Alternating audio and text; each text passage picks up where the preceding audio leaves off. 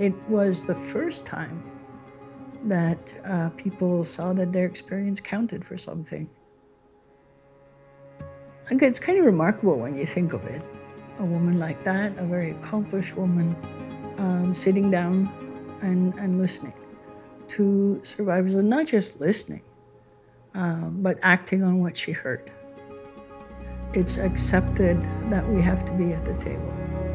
And that's fairly remarkable.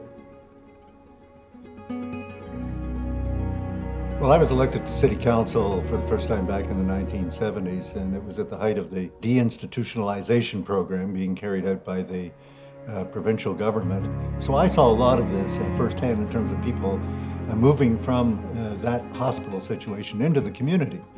It was people trying to cope with mental illness without the kind of supports that they needed, and I felt we needed to do something. So when I became mayor in the 1980s, it then gave me an opportunity to move the agenda forward, and that's when I decided to create this task force on discharged psychiatric patients. Reva Gerstein was well known in the community in terms of her advocacy as a psychologist, as an educator.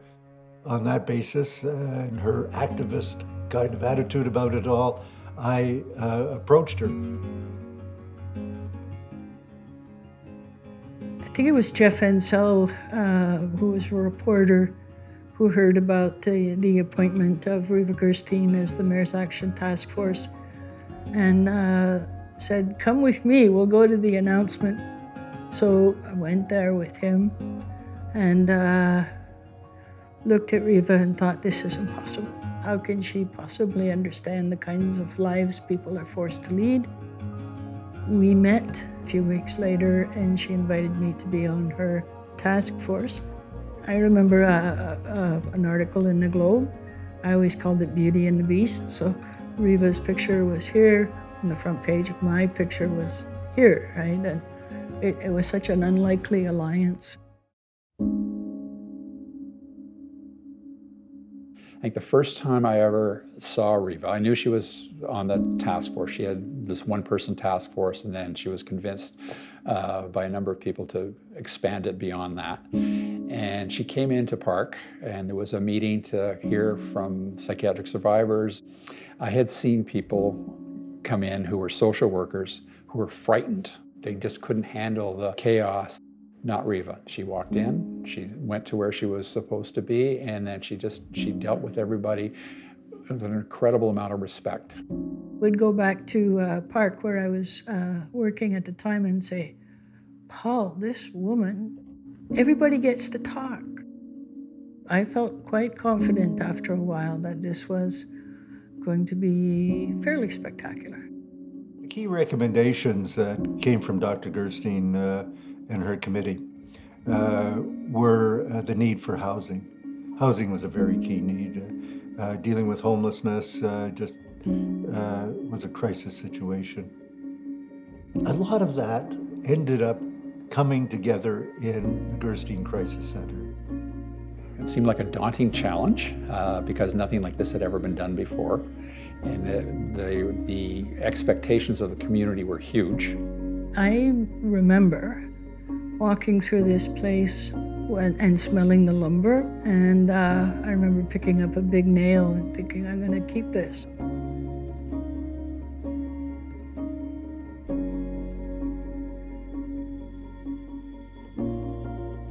We didn't actually open the center till February of 1990.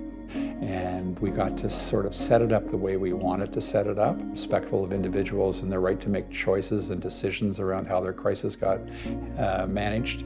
I think Pat was on the hiring committee when we hired a large number of the original staff.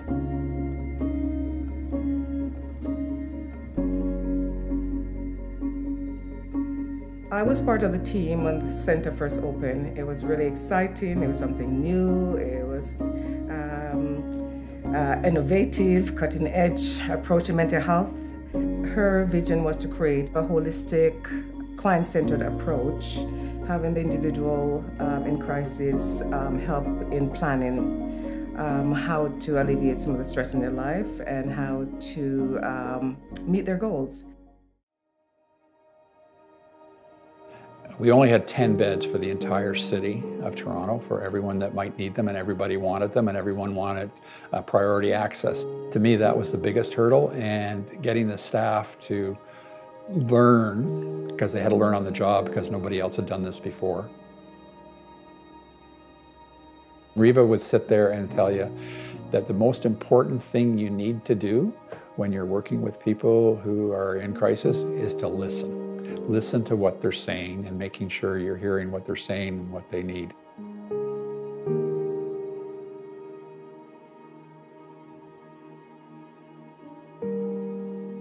I think my identity is just to be true to myself, and that it wasn't in vain, those things that I did go through, growing up in New York and the background that I had by, family members being gang affiliated and dealing with drugs.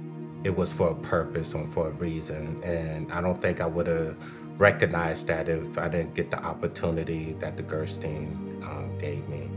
The most important thing that it did, it helped me to know that if I could truly be authentic, that people would see through that and give me an opportunity. I left Syria because my son has leukemia. I can here take my son hospital. I can check my son. I can see my son is good. I know this Crisis Centre. This is good for meeting people. I here favorite for people. People have hospitality, yeah.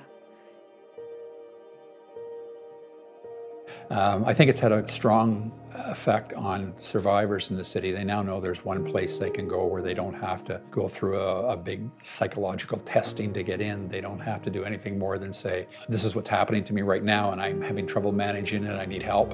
And I think that says a lot for Reva's vision of the place. It's really been an honor to work with her.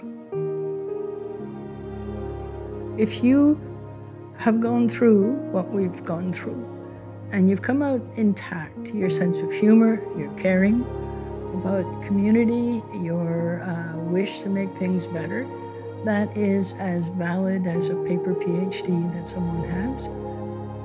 She has said that the survivor community, she feels is her legacy, which is pretty cool. This has helped thousands of people over the years, thousands of people to have a better life in this city. And that's something that Reva Gerstein and all the people that have worked here and myself feel quite proud of. So a lot has been done. The Gerstein part of it was a very key milestone.